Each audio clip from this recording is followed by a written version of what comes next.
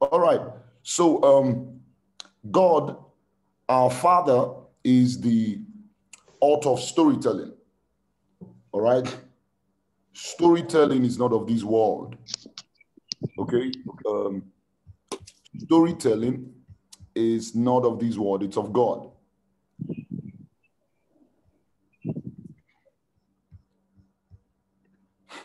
Storytelling is of God. Our Father is He's the fountain of storytelling. You know, if you look at the scriptures, you would see how that with the children of Israel, God, taught them the important spiritual import, the spiritual import of, transmitting the operations of God amongst them, transmitting the expressions of, the activities of angels, the operations of miracles, that were wrought or worked amongst them, transmitting it to the next generation via storytelling. You see, it was one of the reasons why at different points that Israel came to, the Father would instruct them to leave a monument, all right, all right, so that, like the scripture would say, so that when your children ask you in the days to come, what meaneth this? What meaneth this? So see, through storytelling, the Father taught them storytelling. Through storytelling, they were able to not just, pass on, information, and no. What they were passing on is not just amusement, not just excitement, not just, information about, their ancestry. No, what they were passing on is the divine interactions with God. You see, the divine interactions with God. Now, I'm sure you remember that when Moses, all right, had come to the children of Israel. You see, when he had come to the children of Israel. Now, before he did come to them, the Bible tells us that when, the Lord was, bringing him into divine experiences, all right, on Mount Sinai, the scripture says that he asked God, so what's your name? What will I tell the people is your name? Because they will ask me, what's the name of this God? What's the name of this God? Now, isn't it interesting that the generation of the children of Israel to whom Moses was sent didn't even know the name of the God of their fathers, Abraham, Isaac, and Jacob. They didn't know the name of the God of their fathers, Abraham, Isaac, and Jacob. So much so that Moses needed to reintroduce him. You see, Moses needed to reintroduce him. You see, they had been so much, they had been so enslaved. They had been so enslaved. You see, that the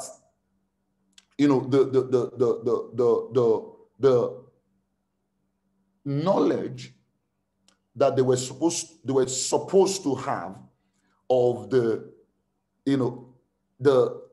divine interactions of their fathers, which ought to become their heritage, had been vanquished from their heart, had been broken off and taken away from them. Taken away from them. So much so that when Moses came, Moses needed to introduce God to them, needed to tell them who God was, the gods of their fathers, the God of their fathers, rather, needed to talk to them, So, they listened to Moses with an awe, the awe of someone hearing something for the first time. You see, that level of slavery was terrible. Was terrible. Now, so with that generation, to whom Moses was sent to, as God began to walk amongst them, as they left the land of Egypt, to come into Canaan, you see, the different divine occurrences that played out, all right, amongst them, the Father demanded that these occurrences be preserved. You see, and the kingdom principle, the kingdom process for preserving these divine occurrences is what we call storytelling. So storytelling is not of this world. Storytelling is of God. It is divine. It is divine. It is not satanic. It is not ordinary. All right. It is supernatural. Supernatural. As a matter of fact, you see Jesus do the same. All right. In what we call the Gospels. All right. In Matthew, Mark, Luke, and John, you see Jesus tell stories. You see, tell stories to transmit principles of the kingdom, to transmit principles of the operations of the kingdom. You see, it's important, at this point, let me say this. It's important. Parents go back to true divine kingdom storytelling. Parents have stopped telling their children stories. Parents have relegated their responsibility to storytelling, to marvel, to what's the name of these people who are into the production of Tom and Jerry, with Christian parents, kingdom parents, Disney World. Thank you, Disney World. Parents have relegated their responsibility, all right, to storytelling, to Disney World, to, name it, all kinds of, it's your responsibility. Hello, it's your responsibility. You should sit down. If I was ministering somewhere, and I said, if you know you're not ready for these things, don't get married. Don't get married. Some say, I have a lot of work. Then don't get married. Wait until you are ready. Some say, no, I'm ready. How do you know you're ready? Oh, because you're 32, because you're 35. Oh, because you're 28. Oh, because you're 40. You're not ready. If you're not ready to do these things, you're not ready to get married. And keep walking, since you're a busy man. Hello? Keep walking. Keep walking until you know that now you will have time. You see, for, of course, the woman you marry, then for the children you are going to have, until you know. But a lot of people are not ready, though they think they are because, of age. They think they are because, the pressure from parents. They think they are because of the, sexual feelings that they are feeling. So they do not want to commit adultery. They don't want to commit fornication, rather. So what do? Say, okay, let me get married so that I don't come. No, that's not why you get married. You don't get married because, you don't get married so that you don't commit fornication. That's not why you get married. That's not why at least there are people in the scriptures who didn't get married. That's not why you get married. So that, we preach those things in our meetings, when a couple are trying to be joined together, we begin to give them a list for marriage. He says, so, for procreation, to prevent fornication. No, that's not why you get married. Those are not the reasons for marriage. Those are not the reasons for marriage. Those are not the reasons for marriage. Marriage is not God's, mechanism put in place to prevent sin. That's not marriage. All right. We need to understand as believers. All right. If marriage is a system, an institution God has put in place to prevent sin, then Jesus died in vain. Hello, are you listening to me? Good morning. Good morning. Good morning, sir. Good morning. Sir. All right. Great. Good day. Good morning, wherever you're listening from. Oh, good morning. All right. So it's important we understand this. If marriage, all right, we should stop telling people those lies. If marriage is instituted or was instituted by God to prevent sin, then Jesus died in vain. His death was in vain. Was in vain. So that those are not the reasons for marriage. Oh, so that you don't sin, so that you don't. No, those are not the so that you can procreate. No, those are not the reasons for marriage. The reasons are clearly stated in scriptures. But over time we have a tradition of seeing what the scripture says, then we add to what scripture says. we add to it and we think, as long as it makes sense,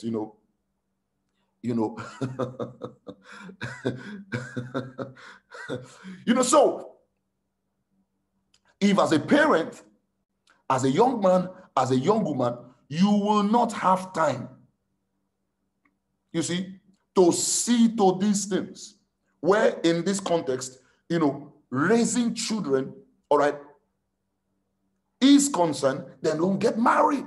That's why we've had children. We've had children raised in a sense, like the children of Israel, who do not know the God of their fathers. Now, we think they knew because we're taking them to Christian meetings, taking them to Christian assemblies. You see, we think they know. That's why I see some parents, when their children behave terribly, they usually respond in shock. In shock. They say, oh, this child has killed me. They will scream, hey, John Boo has killed me. What will hey, this child want to disgrace me. Me, a deacon. Me, a reverend. What do you want you people to begin to think of me? You see the problem? It's about what the people will think of you. All right. All the while you were abandoning your responsibility towards the child. You didn't think of what heaven was thinking of you. You see the problem? You didn't think of what heaven was thinking of you. It is what people will think of you, what people will say, that Reverend Dr. John Boo's daughter, you understand? Or Reverend John Boo's son, or Bishop Oyelowo, his son. So he said, you want to disgrace me. You want to disgrace me.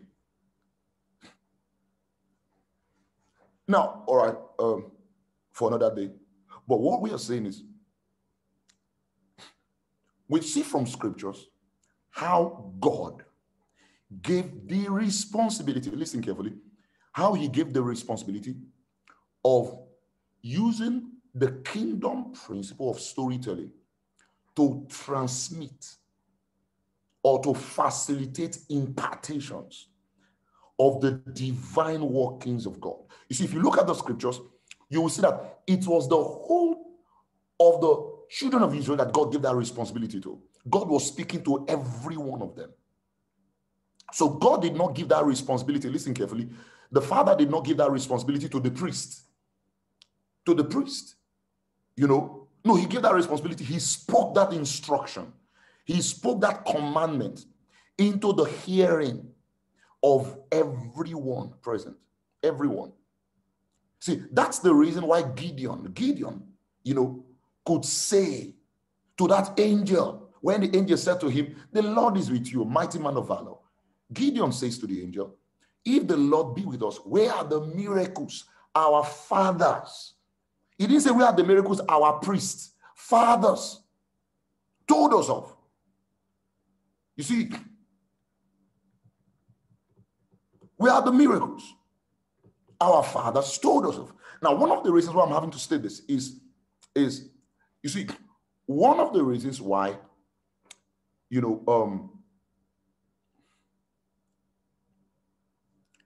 one of the reasons why, this is important, all right, a number of reasons, but one of them is, you see, your experiences in God are important.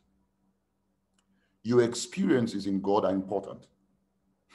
You see, and as a parent, now that's those, all right, parents whose children are still below the age of accountability, all right, you have a responsibility. You have a responsibility to transmit these divine experiences to your children. You see, you have a responsibility to transmit. It's one of the reasons, all right, for, experiences that we have in the water, by the Spirit of God, all right,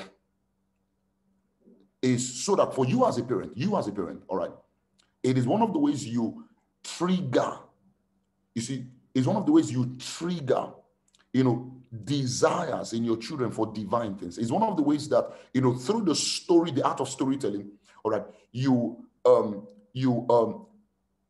create an environment, all right, in which the gates of your child's heart, all right, become invaded by the realities of the kingdom.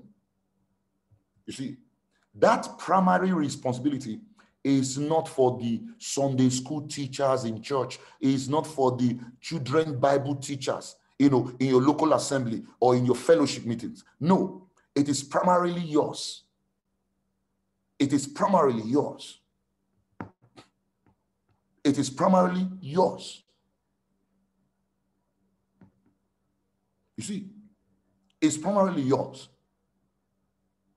You are stewarded with the responsibility. In fact, you are saddled with you are the one saddled with the responsibility, you see, of transmitting the operations of the kingdom, all right, in the ways that they have played out in your life, all right, in the ways that you have experienced them, all right. Of course, using scripture as a foundation, then your life as an extension, all right, of the supernatural in scriptures. Your life ought to be an extension, you see, of the divine events and, encounters and experiences in scriptures. All right. Using your life as an extension to transmit. Now, you see the world today are doing that. You see, many of the cartoons, you see, children watch today, they are stories built in falsehood, stories entrenched in the cultural religious beliefs of certain places, certain regions. You see, they are selling the cultures. Now, nothing is wrong with, children becoming exposed to the different cultures of the world, you see, but everything is wrong with when stories being used, all right, to bring the minds of children, all right, into the religious, twisted belief systems, you see, of the cultures of the nations. Now, so it isn't just an introduction into cultures, all right? No, that is just a decoy. That's a front, all right? The true attempt is to bring them into the worlds, you see, into the labyrinth, you see, of religious falsehood, satanic, demonic, operations entrenched in the cultures of today. One of it is a story, a cartoon. Now listen, just in case you want to get angry, all right? Get a tissue so you can get angry. One of them is a popular cartoon series called Avatar. Oh yes, you heard me, Avatar, the cartoon series. You see, if you look at it very carefully, you see, the number one, but see, it is sold underneath, all the fun and adventure, all the technology, all the, perfect pictorial presentation, all right? Hidden underneath it, all right, what they are selling is reincarnation. You see, reincarnation, which is an affront. Reincarnation at its best, is an affront against the incarnation of God. You see, it's against the incarnation of God, all right, in the person of Jesus Christ. Now, we understand that different cultures today have, beliefs, all right, of reincarnation. All right, for example, it's in the Yoruba culture, in Nigeria, it's different cultures, in Kenya, it's all over. You see, but, what we see in Avatar is the selling.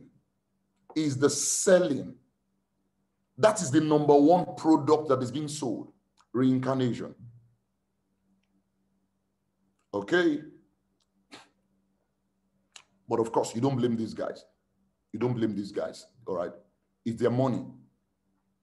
They are using their money to sell. So what's the church supposed to do? What's the church, all right, supposed to do with its money? All right? Hello? You see, what's the church supposed to do with its money? The church has money. Or should I put it this way?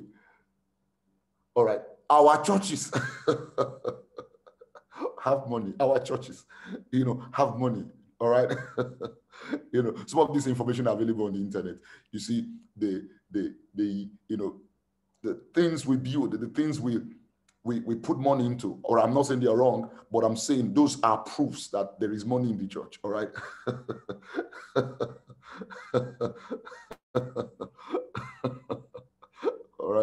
All right. So a lot of times when the church hears these things, we say, oh, but we don't have the money, because look at that movie. They said it cost how many millions of dollars.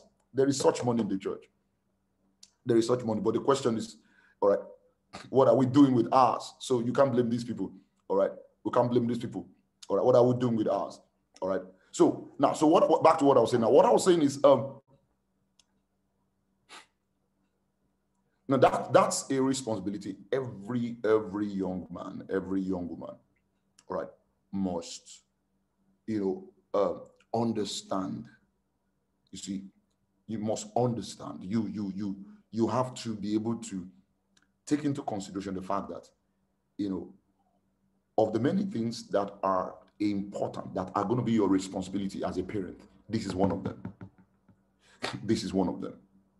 You see, this is one of the reasons why, as a young man and as a young woman, you need to create your own stories. I don't mean become a liar. No. Create your own stories.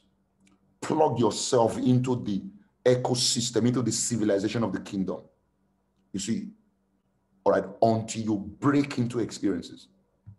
All right, until you break into experiences, you see, that become a personal extension of the scriptures, an extension of the, of the supernatural operations of God in the scripture. Your life becomes an extension of that you will now what? Transmit. You will transmit. You are expected to tell your children stories of divine leadings, stories of divine guidances, stories of divine protections, divine preservations. Tell them stories, of encounters, of operations, of the anointing, of the glory in your life. Tell them stories. You see, tell them stories. Your children don't know Peter. They don't know Peter. You see, that's why you see a lot of our children they don't watch all the cartoon anymore. They don't watch the Peter, Jesus story. They don't know Jesus. Say, no, what are you saying? Yes, they don't know him. They have to grow up. The way children come to know Jesus, all right, is in connection to what they see in the home, what they see in the local assembly. All right, children, you see, is in connection to what they see. Children don't know Elijah. They don't know what it is. You're telling them of how God fed Elijah with ravens. They don't understand that. But your children will be able to know Elijah and the stories of how he was fed by ravens, all right, through your own life. You see, the issuance, the overflow of eternal fountains in your own life, through your own life, will cause stories in the Bible to make sense to them. It will cause stories. It will help stories in the Bible, in the scriptures, to make sense to them. To make sense to them. See, that's why you put Jesus movie for your children. They're watching. But the moment you go off, they take the remote and change it. Change it.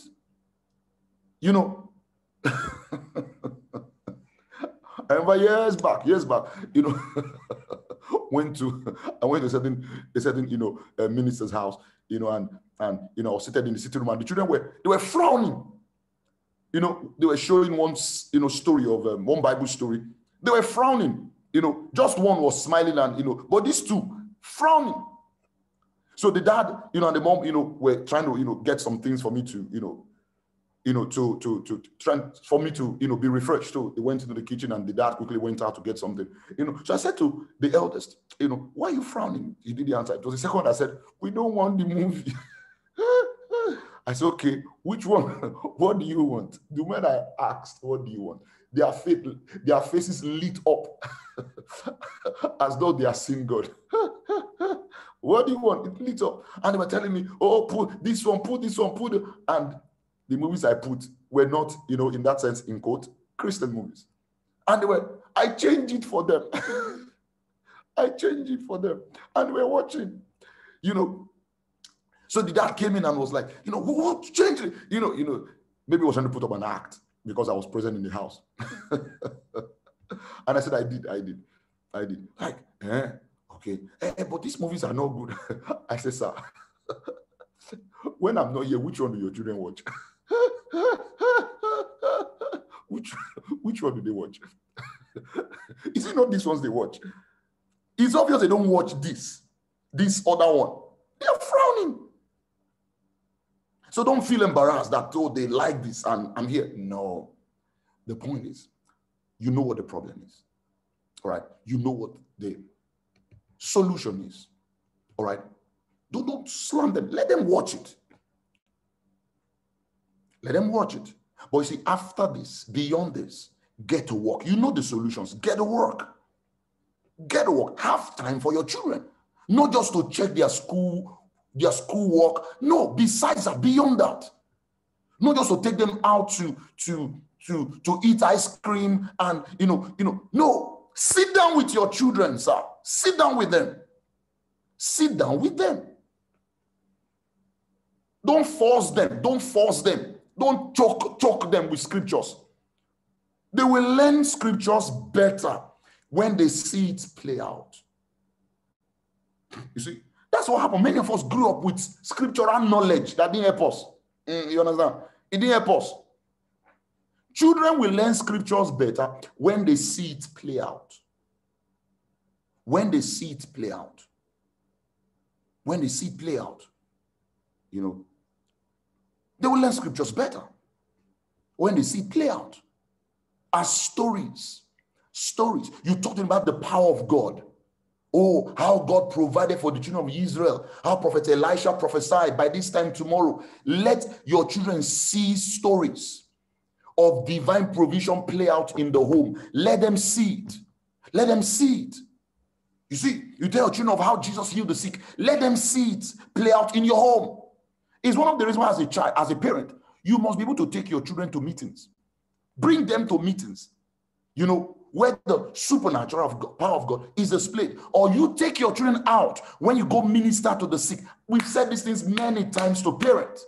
Take them out. Take them out. Let them see what it's like to cast out devils. Let your babies see it. Don't say no, let the babies go back and meet your mommy at home. No, let them follow you. And you wanted to have children now. And you like children. You like plenty. You like plenty. They are 7. Carry them. Who gave it to them? It's you. Carry them. Say there are too many. Carry the children, my friend. You gave it to 9. Carry all of them. Take them there. Let them see what it's like to cast out devils. Say Jesus, cast out devils from the madman of Gadara. They don't even know what Gadara. Gadara what? Says Gadara. All right. Glory to God. Glory to Jesus. Glory. Okay.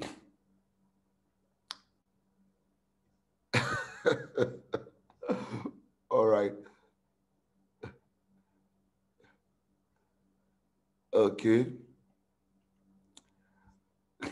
Okay, someone is asking, all right. Someone is asking, but if they cannot contain, let them marry. For it is better to marry than to burn. All right, good question. It's from 1 Corinthians 7, actually. But the question is, can you throw more light with the above scripture? Now, in chapter 7 of 1 Corinthians, all right, Apostle Paul, very quickly, we'll do this very quickly so we can, come to the, Paul was dealing with the issue of the unmarried and the married.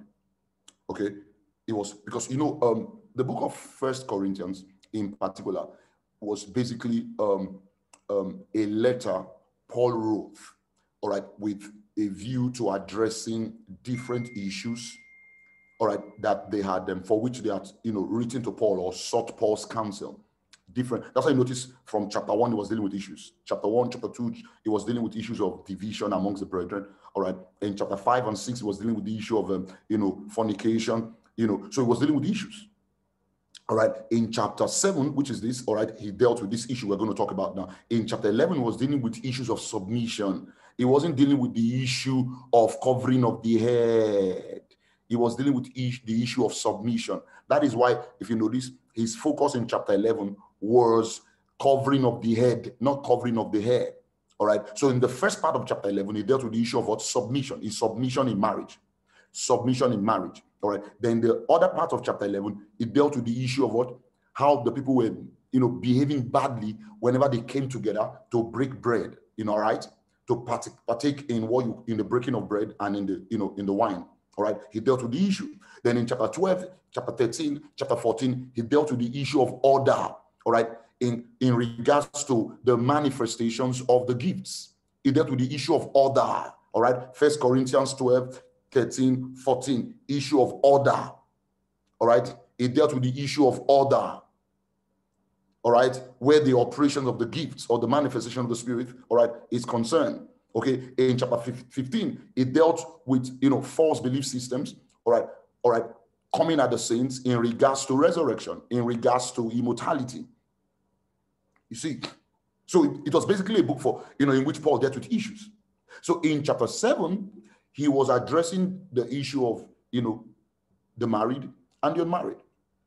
You see, so it was in that context, all right, keep that in view. It was within that context, all right, that this scripture, was highlighted. Now, this scripture was highlighted when he had begun to talk about the choices anyone may have made, or the choice, rather, anyone may have made, all right, to be single, to want to serve the Lord, all right, but to want to serve the Lord by being single, a person has made a choice or made a decision to be single. All right. Now, Paul says, if he has made, now I'm paraphrasing, now compressing the scriptures, if such a person has made that decision to be single, now, if later, you see, later he chooses to change his mind, he chooses to say, okay, you know what, I want to marry. See, I want to marry because, you understand, now listen, I want to marry because that's the word, if he bonds. I want to marry because, you see, you understand, I can't be single anymore as it relates to my urges, all right, as it relates to my urges. Now, Paul says, if he bonds, all right, if he cannot contain, all right, he said, let him marry, for it is better to marry than to bond. Now, listen, this is the context. This is the context. Paul wasn't saying that is the purpose of marriage. Okay? Paul wasn't saying the purpose of marriage is to marry than to bond. No. He was speaking in direct relation to decisions some persons may have made to be single. All right? If they now eventually in the later years rescind their decision, change their minds, all right? He says, all right? He says they should go ahead and marry. He said, for it is better to marry than to bond. So this statement was made in specific relation to this issue. This is not a statement made, all right, as the basis for marriage. You see? So we don't marry because we bond. That's not why we marry. Bond, that means to have urges that you can't control. That's not why we marry.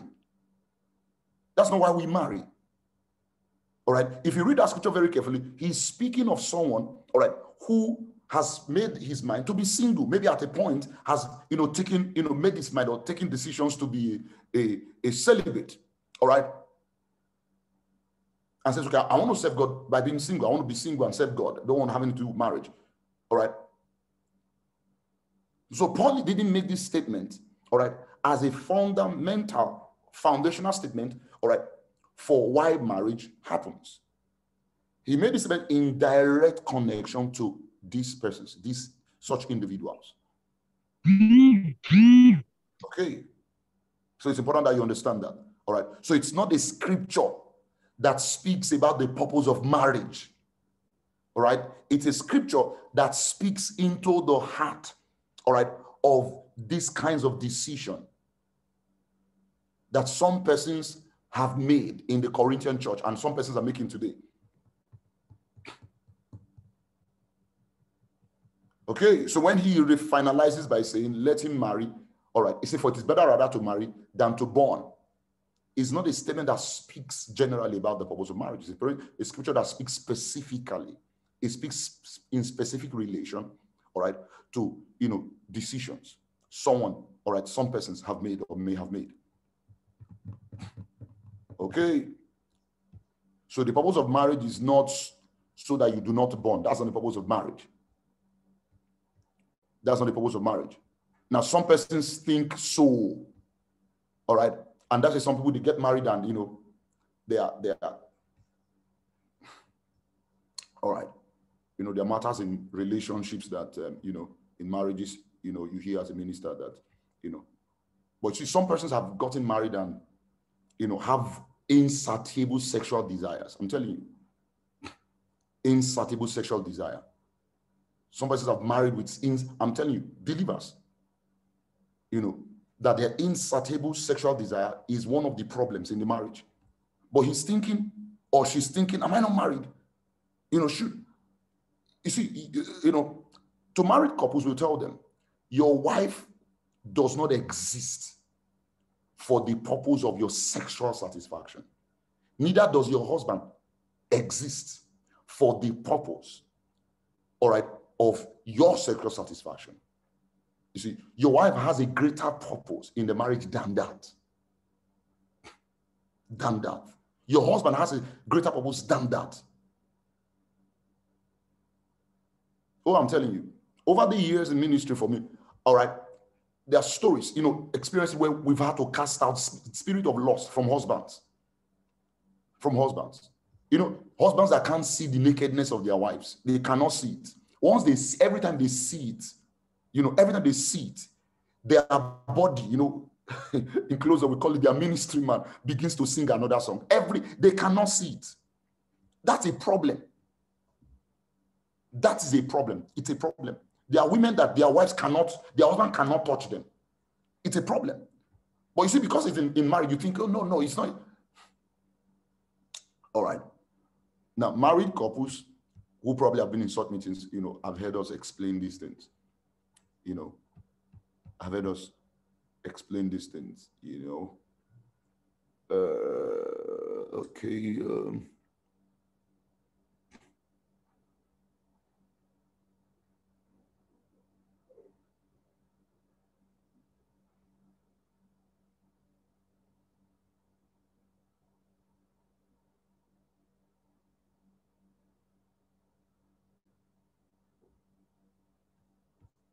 Okay. All right, so let's come back to the subject. All right, angels. Glory to God. Now,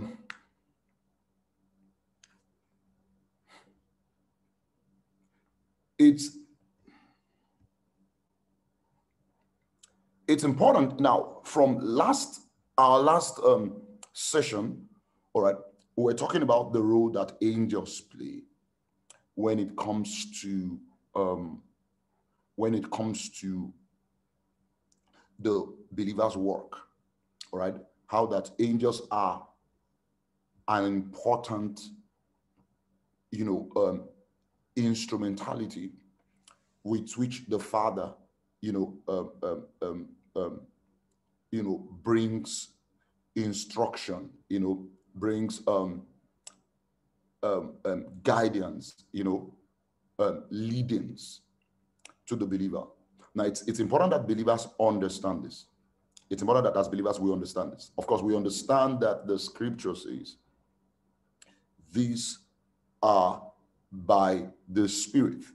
Yes, but it's also important that you understand that the Spirit of God, all right, the Spirit of God oversees this. In other words, all right, the Spirit of God, the Father can, all right, speak to us, can speak his instructions to us via the ministries of angels. It's important, all right, that the Father can speak to us. Now, the scripture is, full of this, all right. So just in case you're wondering, okay, so let's just stick with the New Testament to begin with, all right?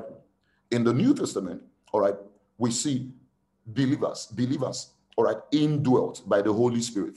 We see believers indwelt by the Holy Spirit.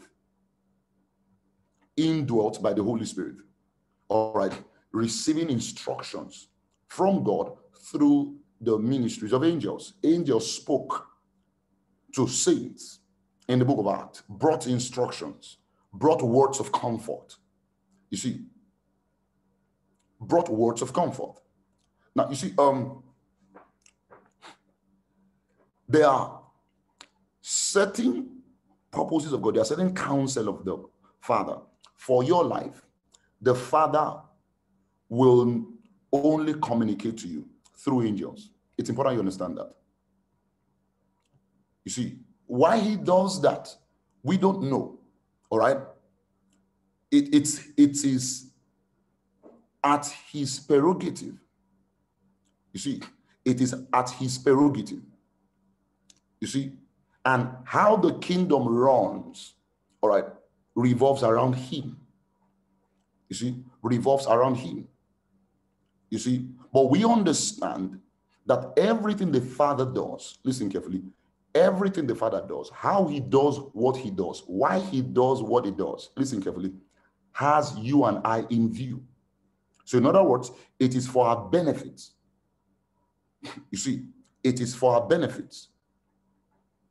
All right. The reason why at certain time, at certain seasons of your life, the Father, all right, rather than, communicate his will to you, all right, directly, as it were, into your spirit, and you picking it up by your, spiritual equipment of intuition, you see, rather than do that, there are certain times, certain seasons, certain, places in our lives where the Father will choose to communicate his will to us via the ministry of angels.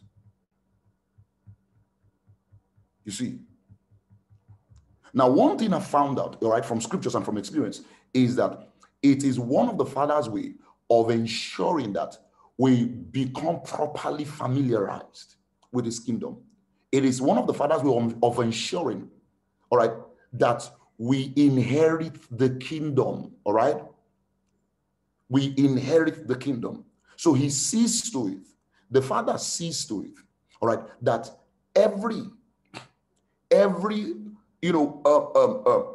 divine, instrumentality, all right, by which the kingdom, his kingdom is composed, by which his kingdom is, is constituted, all right, we become exposed to them. We become exposed to them. We become exposed to all of the, divine instrumentality by which the kingdom of God is composed. So you don't tell God this is how he should lead you. Yes, that's one of the reasons why you have the scriptures. You see, the scripture is full of the experiences people had in God, people had with God, to show you something. To show you something.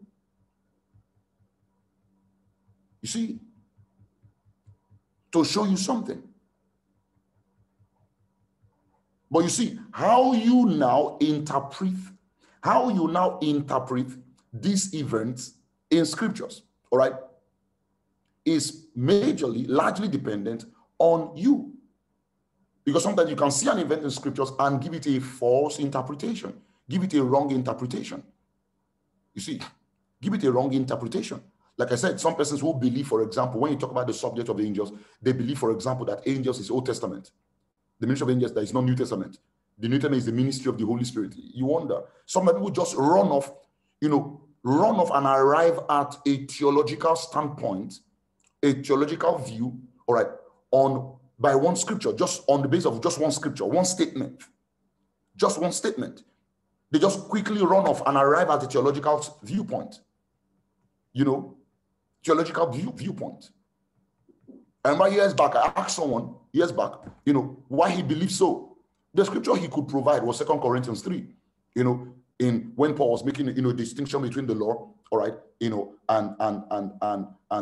in called the new covenant, all right, where he refers to the new covenant as the ministration of the Spirit.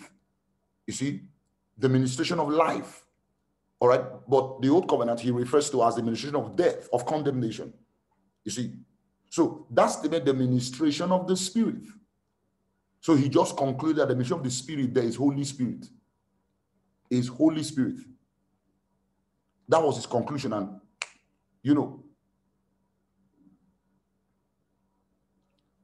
now, so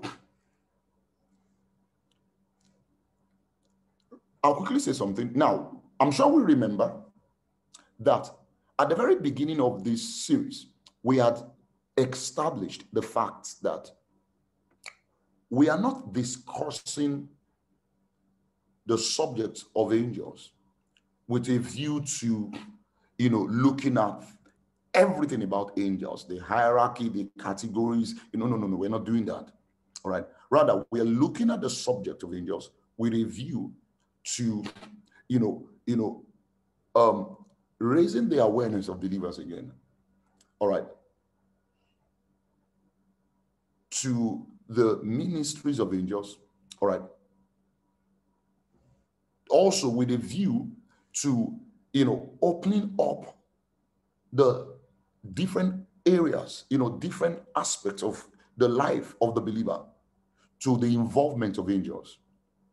You see, to the involvement of angels. So I said that to say this. So keep that in view.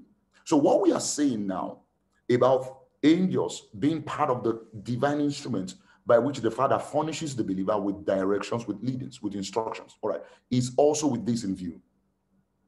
You see, now one of the things we've seen, which, a while back, the Father, the Lord showed me, is the fact that many believers have had angelic,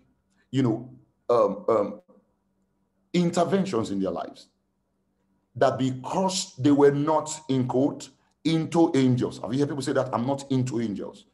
Because they were, in quote, not into angels, they have missed major opportunities, all right, to transition appropriately. They had missed major instructions that they could have acted upon and would have taken their lives, all right, into, directions determined, preordained of God. You see, it is also the reasons why we have a lot of believers who are unintelligent, all right, in their ability to, receive and respond to angelic ministries. All right. It's one of the reasons why you see believers who would, in quote, become aware of movements in their rooms. You see, now the major part of that, now that number is reducing and it will reduce, all right, to a complete zero. All right. But the major part of believers, all right, would usually and normally think such movement to be demons. You see, so we have lots of believers who are more demon conscious, they are more demon responsive than they are angel conscious, than they are angel responsive. You see, they are quick, they have an antenna that is quick, all right, is quick to interpret movements around them to be demons. You see, and they've developed a response mindset, a negative response mindset as a matter of fact. You see, now there are other groups of believers who can tell that, oh, I felt the movement in my room, I felt the movement around me, I knew it was an angel, or they were angels. But you see, that is as much as this other group go. You see, but the number of believers, all right, who go beyond being aware that these movements are movements of angels to accurately responding so that the ministries can be received are few. You see, and the Father doesn't want that. You see, because you see, over time, there have been major directions, major opportunities, all right, for God's kingdom to win that have been lost. You see, major opportunities for, very important instructions to be received and acted upon that have been lost.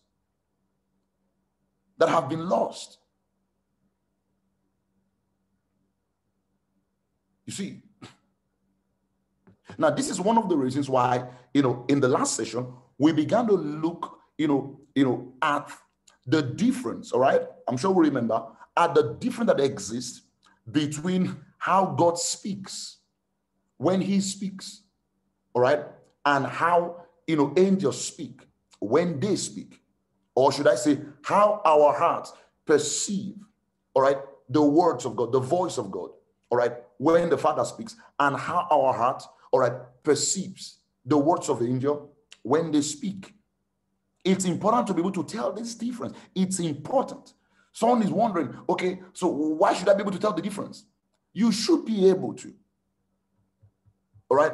It is one, like we said earlier, it is one of the proof, all right, of authentic maturity. It is one of the proof of authentic development in the kingdom.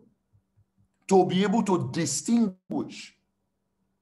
You see, isn't that what is expected of every natural child? To be able to tell the difference. You see, to be able to tell the difference between hot and cold, between sweet and bitter, between light and darkness. You see, between a low tone and a high tone, low volume. It's one of the proof that the child is maturing. You see, the fact that the child is able to use its senses, you see, to interact with the environment around him. Its senses, you see, is the same thing for you in the kingdom. One of the proof of authentic spiritual maturity is your ability to be able to tell the difference, to be able to use your senses, your spiritual senses now. All right? The senses of your heart. You see, both of your soul and your spirit, these two make up your heart. To be able to use your senses to tell, to distinguish, to relate, to react, to respond to divine things intelligently. Intelligently. You see, it's amazing how you see believers who tell you it doesn't matter. But yet, to these same believers, it matters that their children, their babies, are able to tell their father's voice from their mother's voice. It's important to them that they are babies. No. Now, do you know how awkward you would feel when you see your child put his bare hands into a hot boiling water and doesn't feel it in? And the skin of the hand is peeling off. No, you know there's a problem. You know there's a problem. Or when you see a child, you bring a loud music close to a child's ear and the child is just there. It's not doing this. No, you know there's a problem. You quickly can tell that something is wrong with the child. But you see, believers not able to tell the difference, and they tell you, no, it doesn't matter. It doesn't matter. No, it's just listen to the Holy Spirit. Yes. It is the same Holy Spirit, all right, that takes the responsibility of exposing to our hearts, you see, the different, compartments that exist in the kingdom of God. You see, Jesus said to us in the book of John, all right, that all that the Father hath are mine. Do you understand that? All, he says, all that the Father hath are mine. Then he goes on to say, therefore say I unto you, that he, the Spirit of truth, all right, shall take of what is mine and reveal it to you. Reveal means to shine the light upon, to expose, to cause you to become familiarized with. So you see, the Holy Spirit, he says, the Spirit of truth, he says, shall take of what is his, that is what is Jesus's, all right, which he says are all that the Father hath, all right, and reveal, expose to us. You see, he will expose them to us. You see, and one of the least constitution of all that the Father has that makes up the kingdom of God, all right, are or is the ministries of angels. Is the ministries of angels. In fact, I dare say this. If the believer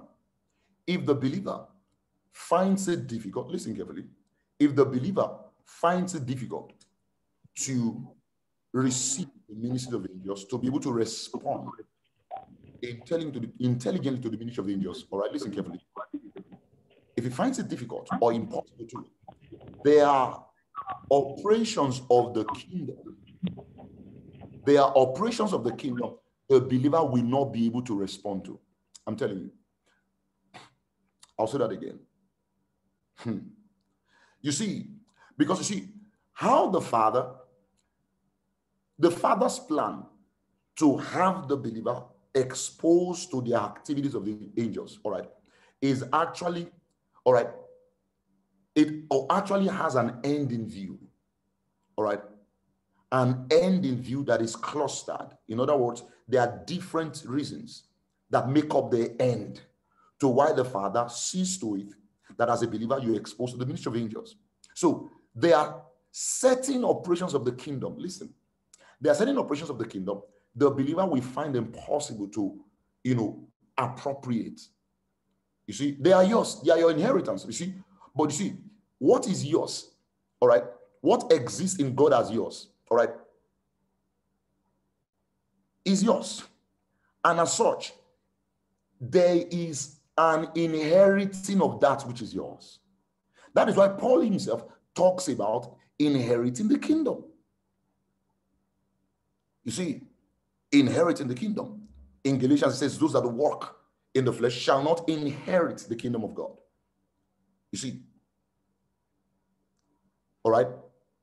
In chapter 6 of 1 Corinthians, it says, they that do such things shall not inherit the kingdom of God. So there is an inheriting of the kingdom. Now, mind you, he was talking to saints, new creation folks, faith people, Holy Ghost speaking, gift operating people. So he says to them, there is such a thing as inheriting. It's yours. Now, inheriting there doesn't speak of just going to heaven. Inheriting there speaks of appropriating what is yours. You see, coming into the possession of what is yours, coming into the practical, tangible interaction of what is yours.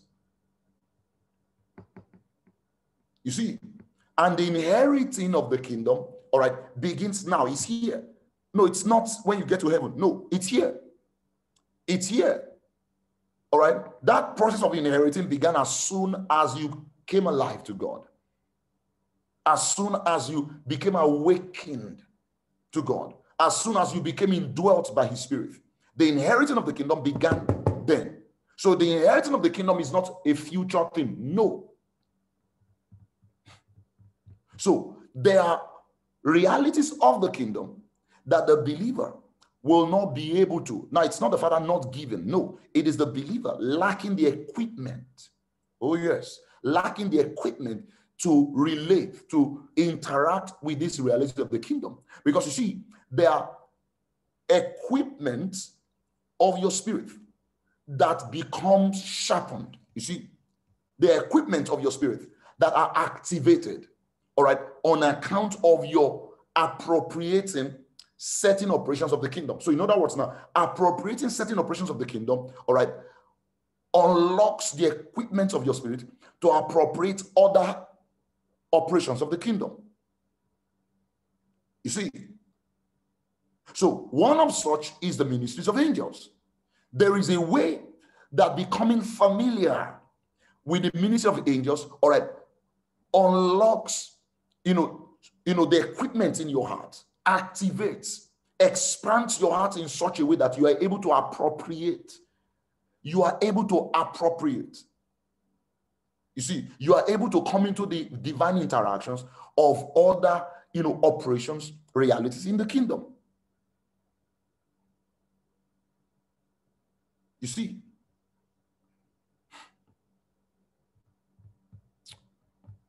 oh, glory to Jesus forever. Now, when you look at the scriptures, Genesis to Revelation, you will see that there are divine realities of God. All right. Don't forget, Jesus said in chapter 16, he says, all that the Father hath are mine.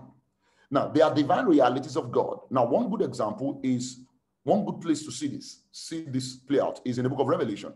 You'll see that in the book of Revelation, there are certain operations of God that angelic personalities were instrumental in drawing John's attention to them. angelic personality were instrumental in, as it were, activating John into seeing this. Now, don't forget, the book of Revelation is in your New Testament. Is in your New Testament. So don't be quick to say, no, that's Old Testament. In your New Testament, there were certain operations, all right, of God that the living creatures, all right, opened up to John. That angels were instrumental in declaring. It's in your book of Revelations. There are certain things angels declared. There are certain things angels brought John into. They helped John to see, to gain sight of. And don't forget, now I don't know if you've been participating in, there's an ongoing series we've been doing, all right? It's actually some kind of a continuation of, a conference we had held in January ending, all right? We call it Kingdom Priesthood. Now, it was a 4 days meeting, all right, where we're laying foundation to Kingdom Priesthood, all right? Now, because we didn't go as far as, we had thought we would, at the time, we said we're going to have another session, all right? But what we've been doing, now, as led by God, is that we have begun to touch it again. I've been doing that in our Sunday meetings. Now, the messages are available online, all right? So you may want to have them downloaded and just be blessed, all right? And, of course, you have to be further enlarged. Now, during this series, all right, particularly in the last Sunday's series, now we repeated, now because there's something we've been saying, we've been pointing out this, all right, since last year about the book of Revelation, all right? Now, and that is that the book of Revelation is not a book about the future. You see, the book of Revelation is not a book that speaks of the future. You see, the book of Revelation captures, you see, it is called the book of the revelation of Jesus Christ for a reason. The book of Revelation actually captures, all right, the progressive movement, you see, of the believer into full stature. The book of Revelation is not a book about the Antichrist. It's not a book about Babylon. You see, it's a book that captures the pathways, all right, for the progressive movement of the believer. It captures the pathways of the progressive movement of the believer, all right, into full stature. So when you read that book, listen carefully, when you read that book, you must understand, you must read that book with this in view. In fact, I dare say that the book of Revelation, all right, captures the whole book of the Bible, Genesis down to the book before the book of Revelation. That's the book of Jude. It captures all. That is also the reason why we also said in the ongoing teaching series on priesthood, that book of Revelation is not even a prophetic book. You see, the frequency of communication, all right, of that book, all right, is at a level superior to the prophetic, all right? It is priestly, it is priesthood. It is priestly, it is priesthood. So you may want to get the previous series and listen to them, and you may want to join in, all right, tomorrow. Tomorrow the series continues. Now, I said that to say this. Listen carefully. If you look at the book of Revelation, that describes, listen, that captures the pathways of your progressive movement. You see, your progressive movement into all that you are, that Christ is. You will see that in that map, there are activities of angels in it. There were mysteries of God. There were operations of God, or there are operations of God. You see, in that book of Revelation, that angelic personalities, you see, that the elders, you see, that the living creatures, you see, that saints, you see, are instrumental in opening. So what that means is that when you read the book of Revelation, you are seeing things, oh dear Jesus, you are seeing operations you will need to, experience, you will need to pass through. Operations you will need to be baptized in, immersed in. You see, on your path to evolving, you see, on your path to coming into all that you already are. So you see, every time book of Revelation, you see an angel speak. You see one of the 24 elders speak. You see, what you are saying is each of them represent categories. Each of them are a representation. So you see, when that elder spoke, he was a representation of the 24 elders. You see, which is an indication of operations in God you will not be able to come into as a believer, all right, without the signature, you see, of the ministries of the elders. Where the living creature spoke, all right, is an indication of the signature, all right, of the ministries of the living creatures. You see, without which you will not be able to come into some things in God. Where certain angels spoke, you see, where certain saints spoke. So the book of Revelation is about you. It's about you. It's about you. That is the reason why before John, for John to come into that complete, to have that complete, robust vision, all right, as it relates to the believer, as it relates to the man in God, the man in Christ. All right, John was first taken to before the creation of the first man. That is what you see in Revelation chapter 4, when he was told, come up hither, and I will show you things that will take place shortly. John was taken up, and immediately he was translated to the point in time, even before the creation of man. That is what you see in Revelation chapter 4. Get the teaching and listen to them. It will bless you. It will expand and explode your heart.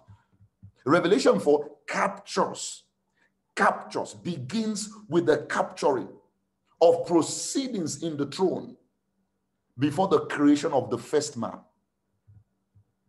And yet, did you notice what was the invitation? Come up hither, and I will show you things that will take place shortly. One translation says, another translation says, come up hither, and I will show you things that will take place hereafter. Hereafter. Can you imagine that? And yet he was taken to where? You see? So to have, oh dear Jesus, I love this. All right. But let me stop here so I'm not trying to begin to teach on priesthood. Now, there's a way I feel it triggers, this holy joy. Oh, glory to God.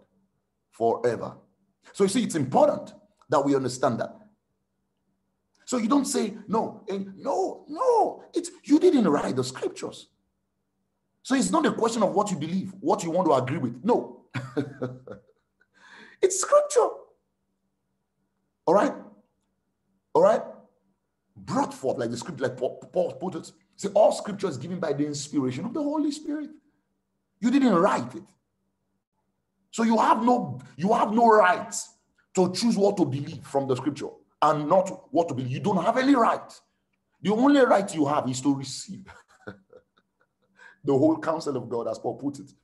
The only right you have is to receive. You don't have any right to choose. You don't choose like some people do. We don't agree with this doctrine. No, of course, you have a right to agree or not to agree with the doctrines of men. But you don't have any right to disagree, disapprove, or approve, you see, of the doctrines of God, the doctrines of Christ. You see, what we call doctrines are not just mere teachings. They're not just teaching, sermons. They're not just belief systems. You see, doctrines are a reflection, you see, of eternal operations. Doctrines are a reflection of eternal movements. Doctrines are a reflection, all right, of places in eternity, operations in eternity. You see, so when you're listening to the doctrines of God, all right, you're not just hearing teachings, you're not just hearing words, you're not just hearing a discussion of a particular Bible topic. No! The communication of the doctrines of God, all right, to you becomes an opportunity for you to experience places in God, to experience an operation in God, to, come into an operation in God, to step through. You see, into places, existences, spheres of habitations in God. You see,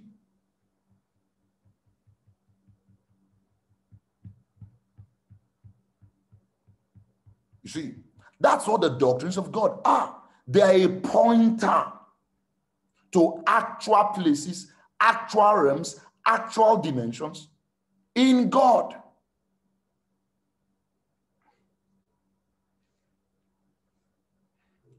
Glory to Jesus. Forever, never. Glory, glory to God. Hallelujah. Hallelujah.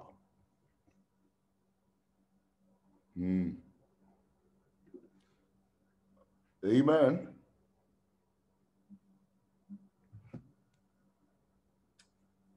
Hallelujah.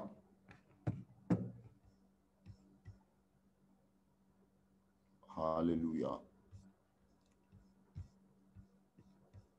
Glory.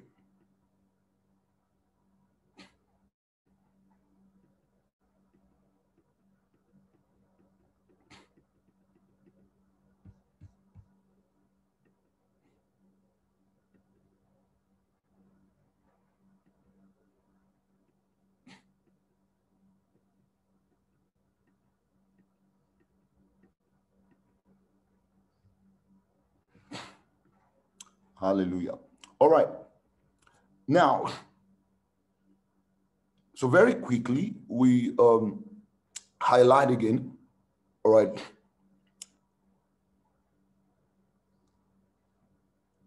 We touched on, in the last session, we touched on the difference that exists between, how our heart, receives, responds, and reacts, as it were, to the words of God, to the voice of God, as against how our heart, perceives, receives, responds, filters the speakings of angels. Now, we said angels speak. They speak. Angels can speak. Now, some people, it's amazing when people argue with that. When people, now the same people don't have a doubt, the least doubt, all right, about demons speaking to people. They believe in demons, that demons can talk. Demons talk to people. But when you say angels speak, and yeah, these things are in scriptures. They're in scriptures and they've been written for examples, the scripture says. You see? So angels speak. They speak. You see? Angels speak. They have the right to speak to us. You are in the kingdom now, so they have the right to speak to you. So it's important that the believer, all right, comes to the place where he's able to distinguish, where he's able to tell. You see, because sometimes angels will not speak to you if they do not get your attention. You see, angels will not speak to you if they do not get your attention. You see, I'll tell you why. One of the reasons is this, listen carefully. One of the reasons is this. In comparison to how God speaks, all right, the communication that comes through angels can be more easily lost, all right, in comparison to, the speakings of God. And now remember that in the last session, we had said that the way the Lord speaks to us is in a way that reverberates, all right, within our being, all right. And I was using an illustration between how Jesus in a tangible physical manifestation speaks, all right, and how an angel in a tangible physical manifestation speaks. I'm sure we remember that, all right. You may have to go back and listen to the last session if you're not here, all right. It's uploaded, all right. Now, but you see, whether or not you have a tangible physical manifestation of Jesus in the room right in front of you, all right, he speaks to us in a way that filters through, the corridors of our heart. You see, that filters through the corridors of our heart. You see, with little concentration, as it were. You can hear God. You can perceive him. You can. You see, but with angels, it's not like that. It's not like that. Hence why angels, listen, hence why angels, all right, are prone or have a way of getting your attention first before they speak. You see, because they know they are not God. And they know, amongst other things, that they do not speak to you the way God speaks to you. All right. They know they do not speak to you. For example, one of the major characteristics of how the Father speaks to us, like I said, is in a way that what we're able to receive his speakings within us. All right. And angels do not have the privilege of indwelling believers. Angels do not have the privilege of dwelling within believers. They don't have that privilege. You see, angels do not have that privilege of, of speaking within believers. So that's why when you look at the scriptures, from Genesis to Revelation, you see how that angels spoke to people in ways that commanded their attention first. Command their attention. I'll give you an example. One good example now is Daniel. Remember Daniel? Daniel was having an experience, all right, with an angel. And notice what the angel said. That sounded very stern. The angel said to him, he said, stand up on your feet. Stand up on your feet. He said, for to give this skill and wisdom, one says revelation and insight, have I now been sent to you? You see, the angel says, stand up on your feet, for to give you wisdom and revelation. One says revelation, understanding, have I now been sent?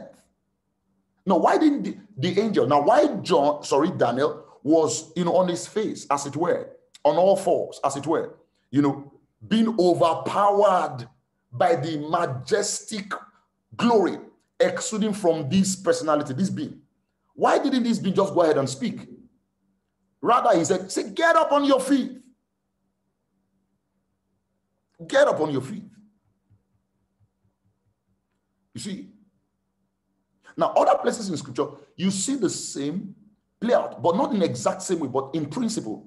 Angels, gaining attention first for them to speak. You see, gaining attention first for them to speak.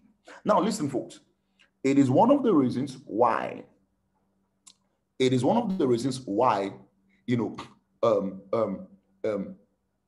You would feel movement in your room. You will feel movement in your room. Now, this has happened to many people. You will feel movement around you. Now, angels love to do that to gain your attention. You see, to bring you in the place of, tuning in.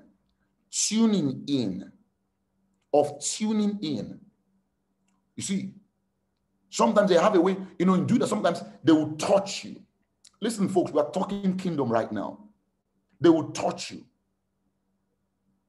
You see, they could hit you, tap you.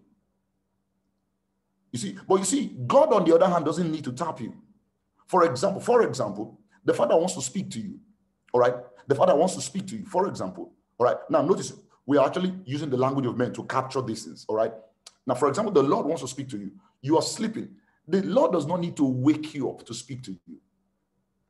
All right? He can just speak to you right there in your sleep. And it will filter into your heart. But angels, on the other hand, all right, except for times when they can manifest, angels can manifest to you in your dream, except for that. But angels, on the other hand, would tap you. They would tap you. You wake up from sleep. All right? Or they shake the bed.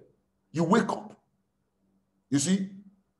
Or they will create movements in the room to jolt you up. You see? It's important we understand this. It's important. Now, a certain story comes to my mind now. A story told by Papa Kenneth E. Hagin, all right, who is currently in heaven right now, all right? All right. He told a story in one of his books, I just remembered now, of a certain time when he had been ministering. He had been having meetings, all right? Morning session, evening session. So in between the session, he will go into his trailer house, all right, to rest, to catch some rest before the evening session, before the next session, all right? Now, so he said this certain day, he had gone into the trailer house, or as usual, to catch some rest before the next session where he'll be teaching again. Now, so while he was in the sleeping area of the trailer house, he began hearing movement. All right. But first, he was too tired to, go check it out. But the movement, the activities in the sitting area of the trailer house continued. So by the time he got up, he says, to go check what was going on. All right. On getting there, he saw an angel leaving. You see, he saw an angel leaving. So at that point, he began to pray in tongues and it was late. It was late. The angel was gone. Now, he went on to say that it was not until about a year after that event, when he was taking out time to pray, to seek the Lord for the next direction for ministry and all of that, that the Lord Jesus, all right, on one of the days of praying, manifested to him. Now, he said, when the Lord Jesus appeared and, began speaking to him, the Lord Jesus had an angel beside him, all right? And as the Lord Jesus spoke to him, all right, he was paying attention. He said, but from time to time, when he would take his gaze off of the Lord to look towards the angel would commence to want to speak, would, begin to want to speak. Then he would take his gaze off of the angel and set it back on the Lord. Until when he perceived the Lord was done speaking, he now said to the Lord, what does this angel, what does he want to say? What does he want to say? That each time I look at him, he wants to say something. Then the Lord said to him, listen to him, for he has a message for you. Then he said in that experience, he told the Lord, Lord, since you are here, why don't you just tell me? Do you get that? Why don't you just tell me? And the Lord said, listen to me. He has the message for you. Now, it was by the time that the angel began to speak to him, the angel made him know, or he realized, that that was the same angel that had appeared to him a year before. And the message the angel was giving to him now, all right, contained directions, new directions for ministry that were supposed to have been communicated to him a year before, which he missed. So in other words, if he had responded to the administration of that angel a year before, all right, by now he'll be 1 year long gone in that new direction for ministry. 1 year long gone.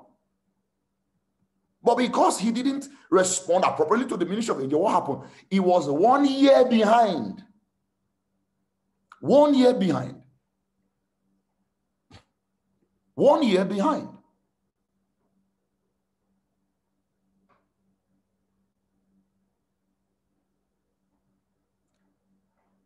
Okay, someone is asking, he said, I thought angels could speak to us in our dreams. Yes, I said so. Angels can. That's why I said that, except when they manifest to you in your dreams. All right. But you see, even in your dreams, all right, it is characteristic of angels. They will gain your attention. They will draw your attention. They will draw your attention. All right. So the same thing applies, whether it's in your dream, or when in your, waking moment, doesn't matter. It is characteristic of angels. All right. They bring forth their ministry in a way that draws your attention. We're speaking to you, we're communicating the counsel of God, where, is concerned. All right? Where it's concerned. You see? But you see also, you do not have to wait. You do not have to wait to see angels in dreams for you to receive major instructions. You do not have to wait. You see? To go to sleep before you receive major instructions. You see, whether you are asleep or you're awake, all right, it's important to tune your spiritual antenna to the point where you're able to distinguish, all right, and by extension, receive the ministries of angels. Receive the ministries of angels. Now, something that the Lord, all right, said to me, all right, sometimes back, which is one of the reasons for this series. In fact, it was while we were already having this series, the Lord, reminded me again and spoke it again to me, all right? And it has to do with the increasing activities of angels today. There will be increasing activities of angels today. Now, we understand that the ministry of angels is fundamental. All right, is a fundamental supply available to every believer in the kingdom. But there's just something about the will of God. There's something about the purpose and the plan of God today, all right, that amongst other things is triggering an increase, all right, of the activities or in the ministries of angels. Triggering an increase, you see, of the ministry of angels. You see, that is also one of the reasons why. And I remember that in some weeks back, we were having a meeting, and as we shared, all right, the Lord gave us a word by prophecy, all right, about angels, all right, becoming instrumental in facilitating trainings of believers, activating of believers into operations, divine operations, operations of glory, kingdom operations of glory. You see, setting understandings of the kingdom that ordinarily would take time to communicate, that would take time to teach. All right, angels will be instrumental in facilitating activations where believers will supernaturally gain intelligence. You see, we gain understanding, you see, of very special, unique operations of the kingdom via the ministries of angels. You see, so the Lord began to point out the importance of believers, you see, intelligently responding, appropriately responding to angelic ministries. Now, you know what can happen when an angel begins to manifest in your room, all right, to facilitate an impartation, and you respond wrongly. You know what can be lost? Like the example I just highlighted about Kenneth Hagin again. 1 year behind. 1 year behind. You see, he lost a major opportunity to step into God's plan, which 1 year after, he was having to be taking time to be fasting and praying, you see, for that direction to come again. And it came again through an angel. And the angel said to him that he was the same angel that had come a year before. A year before. You see, that year before, he wasn't praying, he was just preaching. In fact, he was busy. So he wasn't fasting specially. So do you understand that? Learn from that. There are certain things that can come to you easily.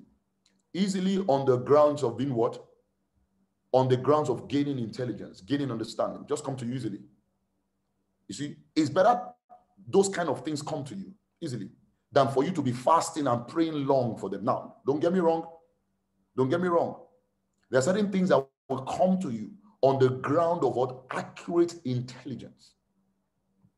Because a lot of times the things we pray and fast for, all right, when we fast and pray, that fasting and praying, first of all, creates an effect of heightening our awareness, creates an effect of increasing our consciousness, which in turn leads to what?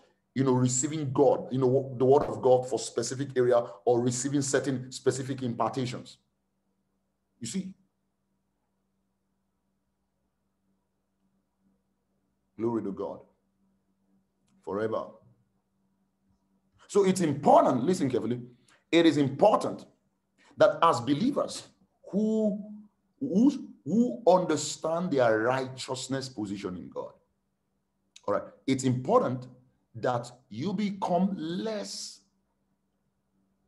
conscious of demons. You come to a place where you are never conscious of demons. Not conscious of demons. That is, some people, when people say things like, oh, let's be careful so that you don't become demon possessed, that is the reason for foundational teaching. When people are taught the truth of their oneness with God, when they are taught the truth of their justification by faith, when they are taught the truth of their righteousness standing with God, until they come to a place in their heart, you see, where they treat Satan with disdain, with disregard. I tell people, Satan manifests, deal with him. Put him in his place and move on.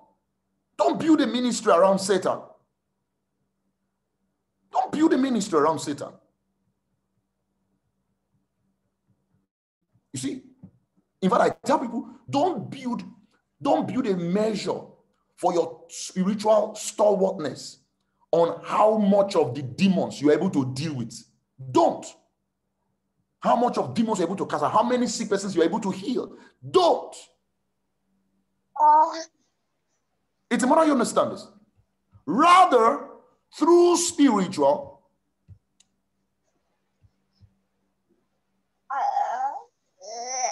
measure ought to be determined by how much of God you are able to handle in your heart. You see, like Paul put it, he said that you, in his prayer for the church, said that you and I will be able to comprehend with all saints what is the length and breadth, depth and height. You see, the length and breadth, depth and height does not have Satan, his works in view. Does not have Satan and his works in view.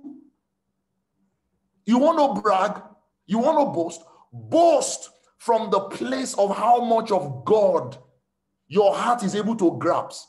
Don't boast on how much of demons and the works of Satan you're able to demolish. No.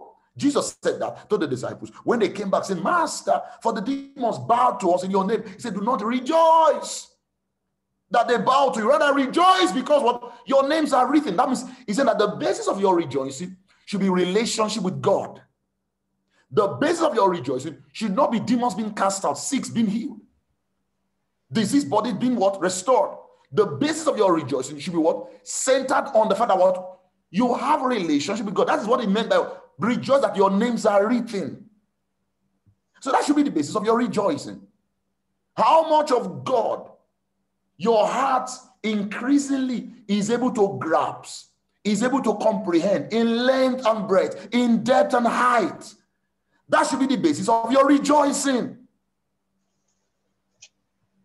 The basis of your rejoicing shouldn't be in the casting out of devils. It's good. Set people free. Exercise your righteousness where that is concerned. But you see, the true end of our righteousness is to be able to handle God. Yes. The true end of our righteousness is not to be able to cast out devils. It is to be able to handle God, to be able to fathom him. You see, to be able to transverse God, length and breadth, depth and height. That is the true end. You see, of your righteousness, of my righteousness. Glory to Jesus. Glory, glory to God. Hallelujah. Thank you, Father.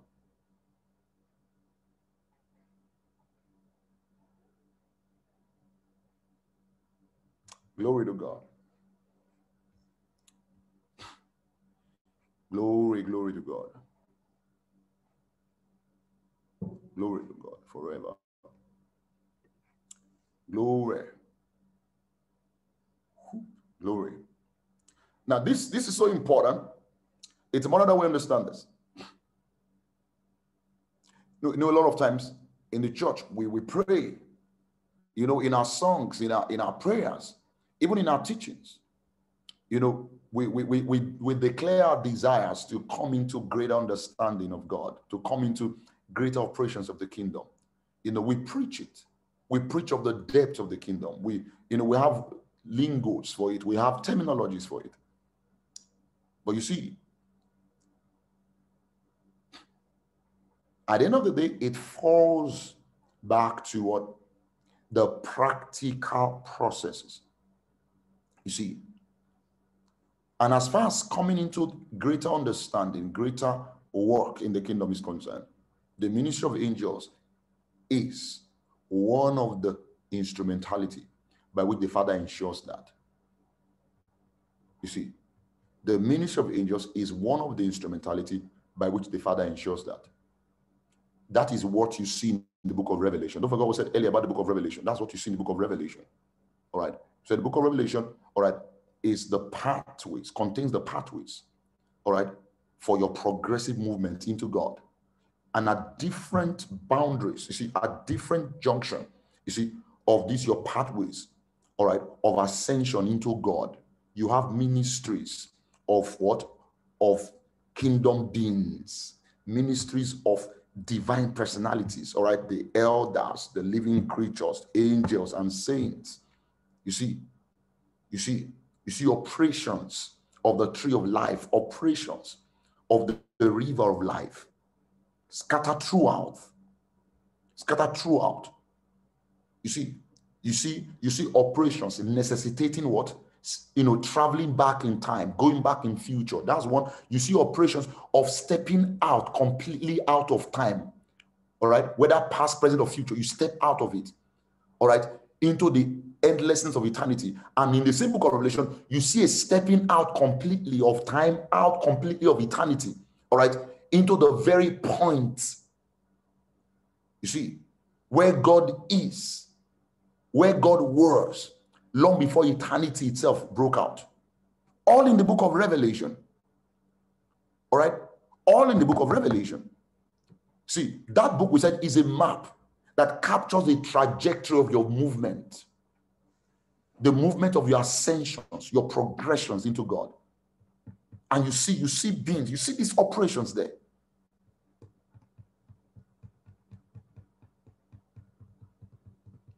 Glory. Glory to Jesus. Glory, glory, glory to God. Glory to God.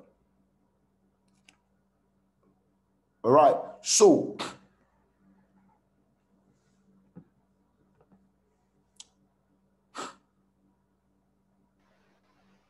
when we make our desires known to the Lord, some persons just think we make it known to the Lord will just do it. Yes, he will do it. All right. And he's not going to do it because you're desiring it. All right. He will do it because those things are contained in our curriculum of learning, in our curriculum, you see, of being brought to the place of the stature of the perfect man. You see, they're contained there. But also, it's important to understand that what the Father will do, all right, will also necessitate our intelligent participations. For example, there are certain things the Father intends to do that will require, amongst other things, that you gain intelligence about the ministry of angels, or that you come to a place of intelligently responding to the ministry of angels. It is part of the Father's plans. It is in the Father's plan for you, for me. It's in the Father's plan. It is contained in the kingdom curriculum. You see, the kingdom curriculum. You see, for you. So angels, see, just listen, angels are a part of your life. You see, angels are a part of your life. It's important that as believers, we just settle that. As believers, it's important that is settled. So rather than being in the place where, one is arguing, rather than, being in the place where one is arguing about angels, just settle for it. It's important, rather than begin to argue that, begin to train your heart to intelligently discern them and walk with them and receive the ministries of your Father. Receive the workings of your Father. To do otherwise is to walk in pride. To do otherwise is to walk in pride. Now, someone is asking a question. He said, do angels only come around certain watches? Do angels only come around certain watches? Now, let me say this at this point, all right? It is important, folks. Listen, everyone. It is important that we understand some very important things. Now, one of which is be careful of certain kinds of teachings. You see, there are certain kinds of teachings. Now, listen, let me say something at this point in time. You see, any teaching, it doesn't matter how deep it sounds. It doesn't matter how high it takes you. Listen, if it lacks that characteristic wiring, that fundamental characterization, you see, of the grace of God in Christ Jesus, avoid it. Avoid it. You see. Now, I said this because of this question. You see, angels do not only appear or manifest at certain watches. No. Sometimes in the past, when in teaching, by the Spirit, God will begin to address this, and some people think, that personally David Edwards is controversial. No. Any teaching that we take from the saint, what is theirs, We have a responsibility to come at it and shred it, scatter it to pieces. Angels do not come to you only at certain watches. Now, please listen. The manifestation of angels to believers is not subjected to certain times. Not at all. Not at all. Not at all. Now, if you believe that, what do you say about the angels assigned to you? The angels are the basic, general, angels assigned to you.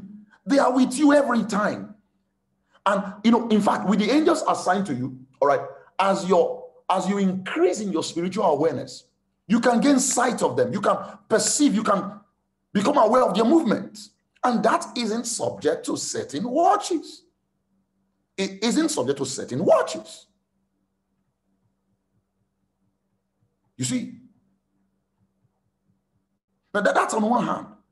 On the other hand, yes, there are certain times, listen carefully, there are certain times, all right, when ministries of angels can manifest in your life. And number one, these certain times have to do with the seasons of God in your life. Sometimes at certain times where you are changing seasons, all right, angels are instrumental in bringing the impartation of the counsel of God for that new season. You see, so the manifestation of angels around those times of your life, you see, is not the definition for how angels manifest. You see, it is just that you are at a junction, you are at a transition point.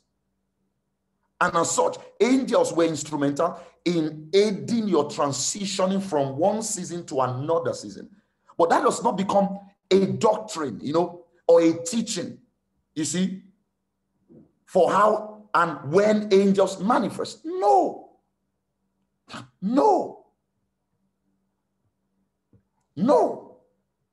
not at all. I remember a time I was talking with some folks, all right? Let me cite this example now. I was talking with some folks, okay? Now, while talking with them, one of them, a younger person, all right, who was amongst them, said to me, he said, oh, really? And I was talking about angels. And the person said, oh, really? Now, she said, really? And she said, so can you see my angels? Now, I don't do that every time people say that, all right? A lot of time people have said that, all right? Now, but this person said, can you see my angel now? And listen, please hear this, all right? As soon as she said, can you see my angels now? I said, yes. Now, when I said yes, I wasn't seeing an angel at that time. Someone said, so that means you lied. No, I didn't lie. As soon as she said, can you see my angels? I said, yes. But when I said yes, I wasn't seeing at that time. But I said yes, you see, because I understand the principle. I said yes to trigger my senses. I said yes to stimulate my senses. You see, it's called the law of faith. You see, the operation of the law of faith colliding with other laws of the spirit. So you see, I use the law of faith to trigger the operation of other laws of the spirit. So when I said yes, I wasn't seeing. You see, but when I said yes, seconds after I said yes, all right, I tuned in. All right, and there it was. I saw these two big boys standing by her. I knew they were assigned to her. Now listen carefully to this experience. Now, as I looked at them, I began to, from looking at them, I began to see certain things on the angels that were interpretations of the young girl's callings. The young girl's callings. And guess what? As I began to say these things, seconds after, not immediately, seconds after, this young girl began to shed tears. She said, one of the reasons is this, all right? They had been at a meeting, all right, where, a minister had given her words confirming something God had said to her about his plan for her life. And here was I, by looking at the angels and describing things on them. Now, I'm sorry, it's difficult to explain that, in words now, all right? Describing things, when I say things, I don't mean clothes, they were, all right? But there was a way they were cladded. They were cladded in ways that was a reflection that carried the unique call of God over that, young girl. You see, so as I began describing, she began shedding tears. You see, she began shedding tears. And also, as I looked at the angels, I could see some of the things she had gone through. I could see, as it were, pages, all right, of the past seasons of her life. And I told her, now, it was a unique experience because, number one, amongst other things, rather, it was an experience in which by this operation, word of wisdom, the gift of word of wisdom and the gift of word of knowledge, you see, and prophecy broke out. That was what was going on. Just by looking at an angel, just by seeing an angel. You see? Now, I said this to say this. That wasn't subject to season. I saw that angel or these angels. You see, it's important we understand that. I know. You see, that's one of the reasons. Listen, folks, it's one of the reasons why you need to be careful to not make your experience the basis for doctrine. Now, right? I'm still responding to that question about do angels only appear at certain watches? Now, listen. Now, I know certain persons who have taught that are some persons who, because they experience angelic invitation at certain times of the year. See, that's a problem. When you make your experience or the experience you have, all right, a foundation for doctrine. No. That's what happens. That's what I actually personally I've heard. That's why I'm treating this question specially. I've heard certain ministers who have taught that, who because they experience angelic manifestation at certain times of the year. So because they've so experienced angelic manifestation at those certain times of the year, they now have a way of what? Preparing towards such times. All right? They have a way of preparing towards such times. You see, there is a problem with that. And one of the problems with that is such persons will develop a spiritual attitude, all right, that stagnates them, that, brings them to a place where they are fixated. Where the ministry of angels is concerned, they become fixated in attitude, all right, like probably the spirit of their mind, all right. They form a spirit of mind that limits their experience with angels to those times.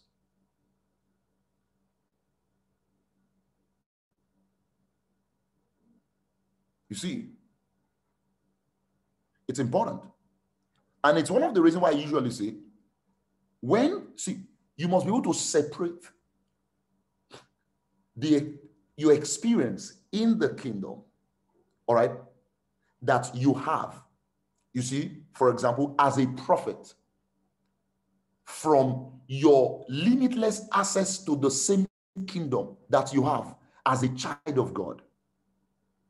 You see, it's tempting.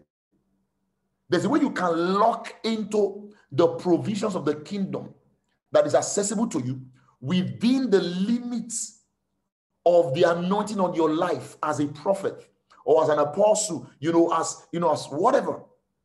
There's a way you can lock yourself, you see, and thereby shut yourself out from the limitlessness of the kingdom that is available to you as a child of God, as a son of God, as a kingdom person. You see, the availability of the kingdom to you as a child of God, as a kingdom person, all right, is limitless compared to what the provisions of the kingdom are available to you within the context of your anointing and your office.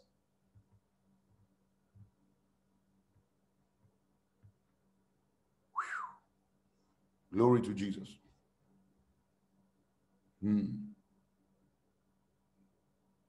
Glory to Jesus.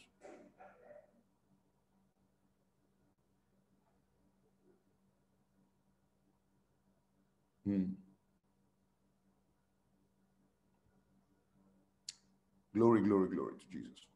All right, so a couple of more questions here. So we've answered that question.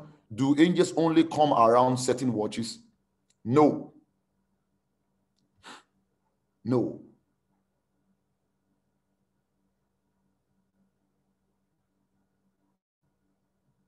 Yes, somebody is asking a question, though sent as a direct message. It says, another question is, does pondering on previous encounters, such as dreams, all right, with angels help increase our awareness? Oh, yes. Yes, we have a teaching series on that. All right. I think there was one, the first time we did a teaching on that. It's titled, what's that now? How was it titled? What's that now? Remembrances, yes. Titled Remembrances, all right? And we drew that from scriptures. We drew that principle from scriptures, all right? All right. So yes. Another. Okay, somebody else says, you just answered my question. You heard my heart. Somebody else is saying, okay, this question, somebody says, how do we intelligently respond to the movement of angels in our rooms or around us? All right, somebody else says, okay, I experience the manifestation of angels often around certain location in my house. Could you give insight into why? Okay. Oh, yes. Yes, remembrances. That's the title of the message. Now, the two questions are the same. Now, number one, I think it was in the last session, we had established the fact that when it comes to the kingdom, it's important to put away spookiness, all right? We're not being spooky, acting weird. Now, people who act spooky, now we said the reason why people can be spooky and acting weird, carrying this weird look, of specialness, and, it's unnecessary. And one of the dangers of doing that is that it will expose such a person to familiar spirits. You see, so there is a simplicity to appropriating the realities of the kingdom. You see, there is a simplicity to it. There is, no spookiness, no nothing. Just simple. Now, in previous teachings, we have actually highlighted how to, for example, when you begin to become aware of movement, when you become aware of movement in your room, movement of divine, beings in your room, all right? It's as simple as the principles we had highlighted, or rather the steps we had highlighted in previous teachings. Are we paying attention? All right. There are steps we had highlighted. Okay. For example, when people become aware of demons, what do they do that triggers or that causes that manifestation to even increase in their room? Fear. They respond in fear, and fear has actions, right? Fear, it's known. Fear is just like faith. You see, fear, it's known by its actions. Faith is known by its actions. Okay. So one of the people do in fear is they speak their fear. Then they act their fear. They hide, they shrink, they draw back. You see, what about faith? All right, how do you respond in faith? You speak it. All right, describe what you're feeling. I can feel movement here. Now, you're not talking because another human being is there. You're talking, it's just you. So you can either say it out or you can begin to think it. Think to us, speak to us what you are aware of. You can either think it or you can say it in the English language, or in establishing your awareness of that movement. You can pray in the spirit, paying attention to that spot. You can pray in the spirit. All right, that's number one. Number two, still in connection to actions sponsored by faith or characteristic of faith. All right, act towards it. With a demon consciousness, people will be shrink away. No, get up. You were lying down. You felt the movement. Get up. Getting up is proof that what? You honor this thing. You know it's there. Get up. Get up. All right. Sometimes you may even need to get up and go to where it is. Follow it. We call it follow the light. Follow it. Go to the place where that manifestation is. You've sensed it. Go there. Sit down. If you have to, pace, praying in the spirit. You see, don't just become aware and just, continue like praying in tongues on your bed with your cloth, duvet covering you. No, that's not honor. You have to walk towards it. You have to walk towards it. You have to speak it. You have to speak it. All right. Then also, when your experience of that manifestation is like a flash, quickly, you didn't see it again. But see, can you remember the flash? What did the flash look like? All right, set it in view. Set it in view. Set it in view. See, listen, folks, this is kingdom practice. This is kingdom practice. This is kingdom. Don't say, no, if God wants me to see it, he will show me. No. No. This is you practicing. So that flash you saw, all right, it doesn't matter how small it may have been. Now, capture the flash and put it in view. Then pray in tongues around it. Pray in tongues around it. You see, do that for a while. Do that. Now, one of the things that happens is when you do this, you are activating your spiritual senses. You are quickening your heart's awareness. You see, this is very basic. Very, very basic. It's more than you understand this.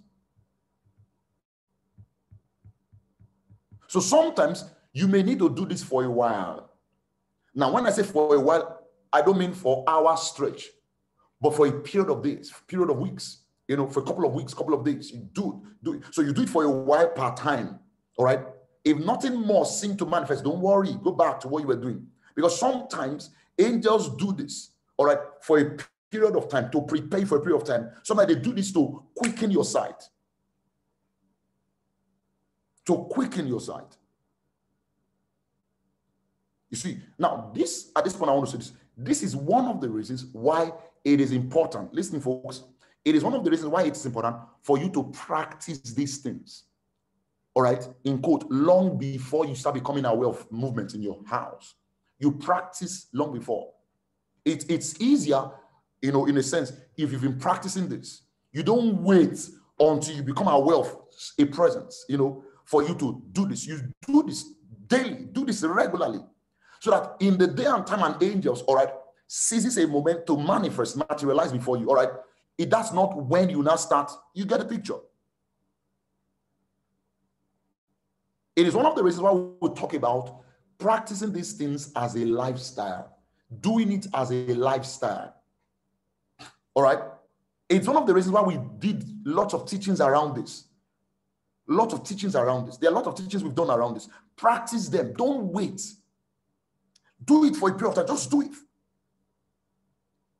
So that, you see, it's not when you start feeling divine movement. That's when you now want to do what? You now want to practice the opening of your sight. Do this regularly. If, for example, you are at any point being conscious or aware of a divine movement, all right, that you didn't get to, don't relax. Don't become discouraged. Now, between then and now, what have you been doing? Don't wait again until you feel movement tomorrow. No, get to this. Do it as a lifestyle. Do it as a lifestyle. Do it as a lifestyle. Let it be part of your daily discipline. You see, of fellowshipping with the Lord in tongues, in confessions, in meditations. Let it be part of your daily discipline. Your daily discipline.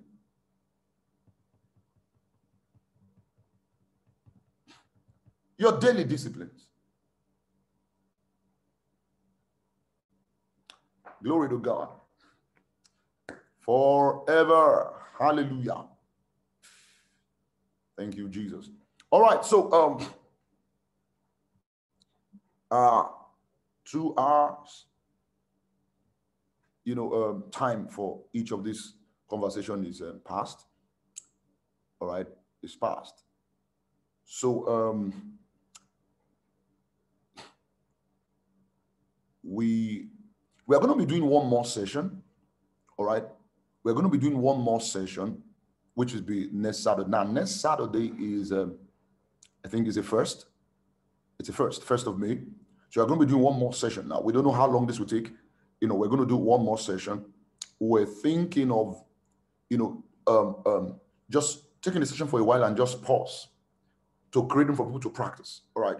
So it's not, a regular, every Saturday morning meeting. No, we latched onto it when we picked up that leading from the Lord. All right. So we're going to be doing one more session next Saturday. All right. So what that means is that is that we look out for another session. Is that we become expectant for another session. So what that also means is that after next Saturday we may not have another session for a while. All right, to give room for practice. We may not have another session on the conversation on angels for a while. All right, maybe for another 1 month. We don't know. All right, we'll put that information out there again. All right, it's important we practice. It's important we practice. All right, but there are a couple of more things that we want to talk about. All right, very important. We want to talk about on the conversation on angels. All right, so we're going to be doing that next Saturday. Next Saturday. So we will probably create other mediums for keeping the flow going, keeping the series on conversation on angels going. But next Saturday will maybe maybe our last session on the conversation on angels. So be on the lookout for conversation on angels again next Saturday. All right, 6 a.m. plus 1 GMT.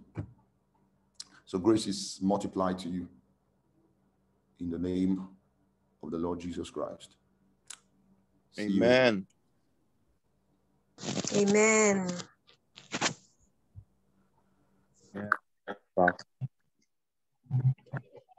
Thank you, sir. Thank you so much. Thank you so much, sir. Thank you, sir.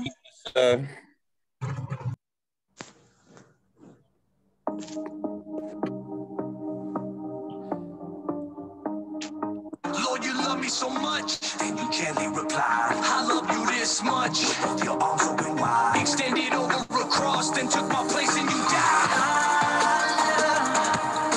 It's your love, and you shout out, so you can shout out your love, and it's your love, and we can shout out your love, so you can shout out your love. I got joy in my heart, and the peace from within, the world pushing me out, but you pulling me in, got a purpose to live and even a reason to sing, see can't nobody hold me back because I'm a child of the king, so I'ma be living life to the fullest. If you don't think it's love that I'm feeling, it's so fulfilling, I can't get enough, throw my hands up cause this love is about to erupt, ain't no turning back once you've been touched. Ever since one day I got on my knees and I prayed, I done came to just ain't the same, and now I got peace, no longer afraid. Your love has broken the chain, and my heart is healed from the pain, and it's all because of your love that comes from above, pouring like rain. Yeah. So I look to the sky, and I'm wondering why. Lord, you love me so much, then you gently reply, I love you this much, with both your arms open wide, extended over a cross, then took my place and you died. It's your